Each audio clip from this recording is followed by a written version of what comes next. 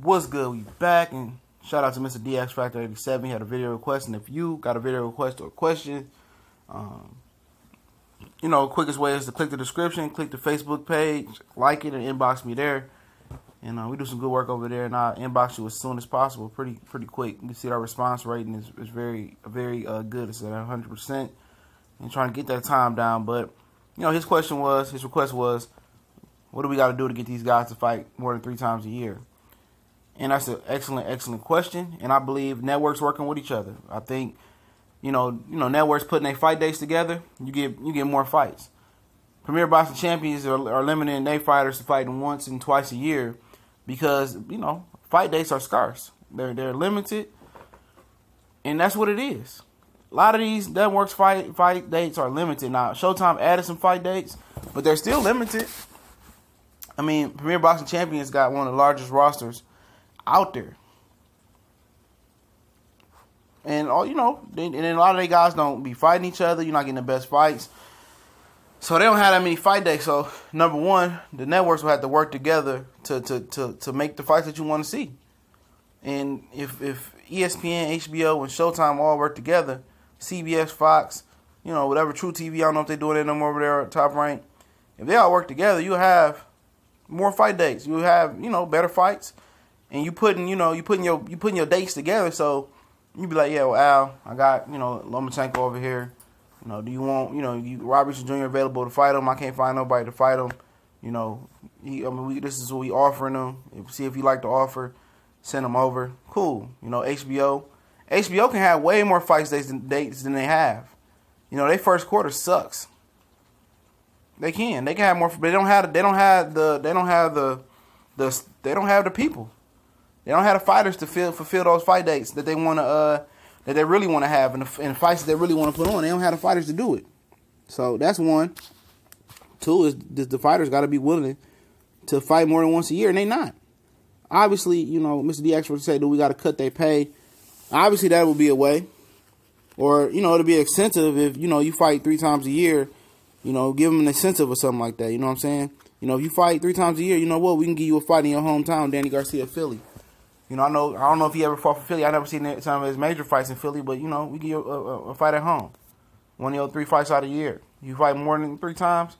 If you want to fight 4, but a lot of times it's limited. Like I told you, a lot of these promoters and networks don't work together, so they only have so many fight days. So you only can see Errol Spence once a year the last few years, a couple years I believe once. That's what you see.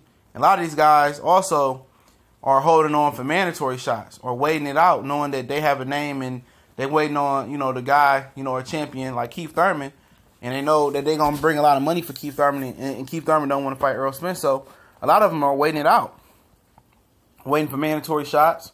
They be number 1, and they just rather wait it out. Like Sean Porter really don't want to fight Danny Garcia for real. He said he'd rather just wait it out for Keith Thurman, but now that Keith Thurman he don't know what he's going to do, and if he injured himself in a rematch, then Sean is doing this a disservice when he could have got multiple fights in this year. So waiting on Keith Thurman, that ain't good. So he's gonna go ahead and fight Danny Garcia, and I think he is. I think Danny would oblige that obligation as well. But these guys gotta want it. They gotta want to fight more than once a year, 3 times, more than two times a year. They gotta want to.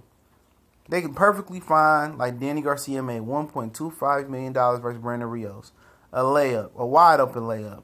With nobody in the gym. That's what that fight was. It was a slam dunk. It's like you dunking an Oreo into some milk. You can't miss.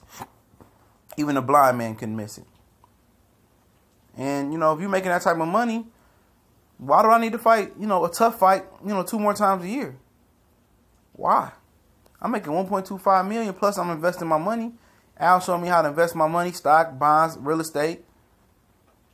He helped me build houses that I want. I'm cool. I don't have to go out there and do it. I can stay sharp in the gym and put the hours in the gym, and I'll come back and fight when I'm ready. Like Gary Russell, he ain't want to fight more than once a year. That's his aim, is to fight once a year. I know he got the hand injury, but he ain't really aiming to be great. Keith Thurman really ain't aiming to be great. They happy with just fighting once a year because a lot of these guys want to protect their record. Don't buy into that Keith Thurman, I got an O and I'm not scared to let it go no more. Shit. You buying into that. KOs for life, Keith Thurman, one time Thurman. Nah, he's sometime Thurman. Till proven otherwise. But like I said, first off, let me reorder this. The boxers got to fight more than once. Got to want to fight more than 2 times a year. Let me say that once, more than 1 and 2 times. They got to want to. They're comfortable making what they're making. And when they don't fight more than once a year and they come back and they don't get the fights they want, guess what Uncle Al does? Uncle Al overpays them. Oh, you didn't get the fight that you wanted, Keith. Robert Guerrero or Floyd don't want to fight you. Here go $2.5 million to fight Leonard Bundle. Unless he got 2.5. The same reason why that, Earl Spence got 3.5. And people say, well, it was only reported at 1.5. Yeah, because he got fronted 2.5 off the books to face Lamont Peterson. Same thing with Thurman. That investment firm, whatever's going on, they fronted Keith Thurman money because he didn't get the fight that he wanted. It must be something in the contract. If Al doesn't get this fight, or if I don't get this type of fight, this type of money by this time, well, I'm entitled to this, and I think that's what it is. I'm not, 100% sure about the business side of the contract, but a lot of guys over there don't get the fights they want, like Earl and Keith. They get fronted a lot more money in a fight than what it's worth. And if you got that type of security, why do you want to fight more than twice a year or more than once a year when you're making 2.5, 3, 1 point something $1 million for the year? And then you invest in your money, so your $1 million is probably kicking out at least $3, $4 million at the end of the year because you invest your money right. Why? So at the end of the day, they don't have to. And if you don't have to do something, how many people out there gonna do it? If you don't have to go down that route and you could just chill and sit on your hindsight and just, and do what you do, you're not going to have to do it. But if it's cutthroat, if it's pressure, and you got to go to this shitty job every day, and you got to pay bills, you got to survive. So if you have to do something, you're going to do it. But if you don't have to, human nature says you're not going to do it. You're going to take another route. You're going to take the scenic route. And these guys don't have to fight more than once a year, more than twice a year. And they have to want it. Let's go review it real quick. They have to want to fight more than 1-2 times a year. Networks have to work together. They have to have fight dates on their own network for that. And that's what it is. That's basically what it boils down to. Or they got to have incentives like we went over. The incentives is, okay, if you fight 3 times a year, Danny, I'll let you get a fight in Philadelphia.